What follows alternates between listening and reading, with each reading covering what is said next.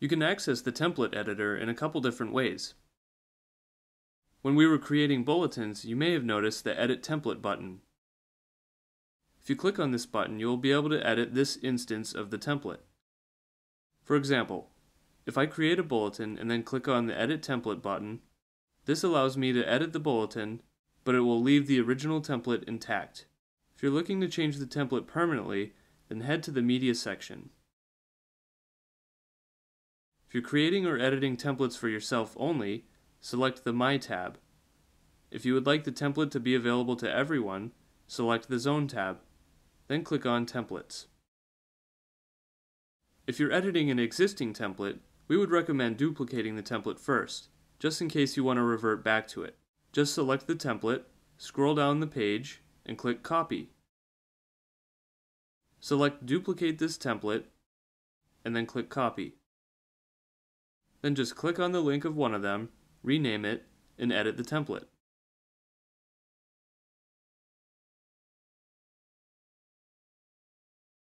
If you're starting from scratch, just click on the Add button. Start out by naming the template and entering the optional description. You can choose a background which will serve as the default. Users can always change the background when they create a bulletin. So now I want to add a picture. So I'll select Picture from the Add a Block list. The resolution can be changed under Size. You can scale the picture down by pixels using the arrow pad, or you can just type in the dimensions manually.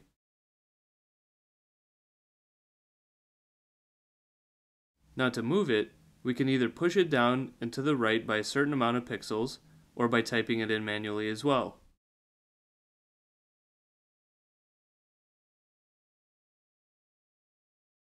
If you want to rename your text to something more specific, you can enter that in the block name.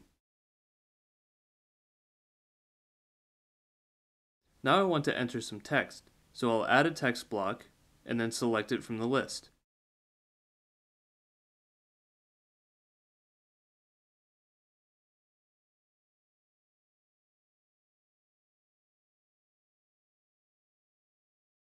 I want this to be my header, so I'll name it accordingly and change the default text to the same thing.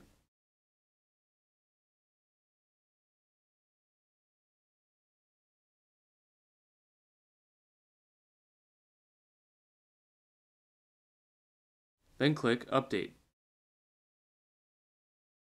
I'll align it to the right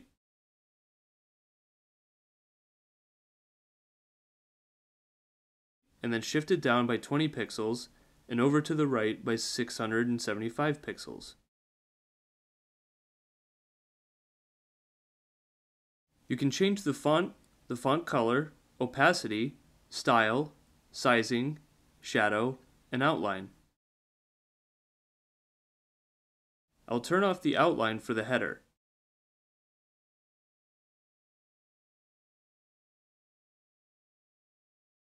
So I can add another text block, select it, then name it Info as well as the default text, then click Update. I'll move it down by 120 pixels and to the right by 450 pixels.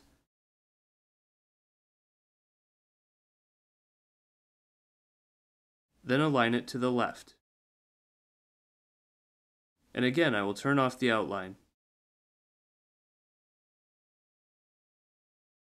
If we turn on the backdrop temporarily, we can see how much space we have to deal with. So my text is only going to fill the space inside this black box. I want to increase that, so I'll type in 525 pixels of width and 180 pixels of height.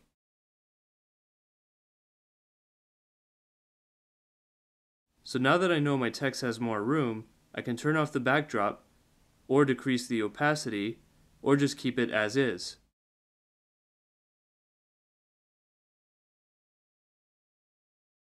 So the last thing I want to do is adjust the size of the text field. So keeping the info text block selected, let's select the text area from the field style list.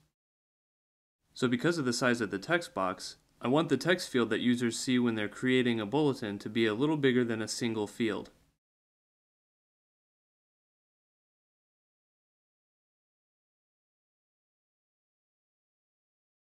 Just click Save when you're finished.